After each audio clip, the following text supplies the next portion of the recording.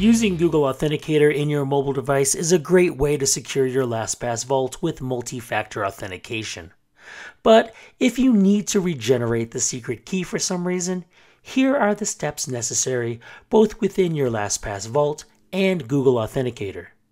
Starting in your LastPass vault, go to your account settings and from the available tabs, choose multi-factor options. You'll see Google Authenticator listed in the options, and it should be set as enabled. Using the edit icon, choose to regenerate key.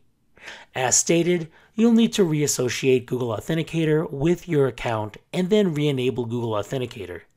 Confirm this with your LastPass master password, and once you're done, a QR code will appear to reassociate Google Authenticator with your account. In Google Authenticator, select the plus and choose Scan a QR code. Once the QR code is scanned and the account reassociated, you'll see the new authentication key appear below the old one.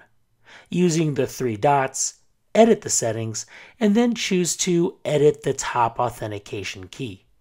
Put this in the trash, and then confirm you want to remove account. Now, check that you're done. Within your LastPass vault, OK out of the QR code, and confirm the new verification code to re-enable Google Authenticator. If it's correct, you'll see your settings are updated. Then OK out, and that's it.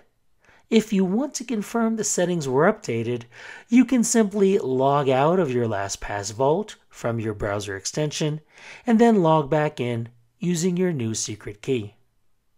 Alright, well, for more help with regenerating secret keys for different multi-factor authenticators, please check out our help documentation at support.lastpass.com.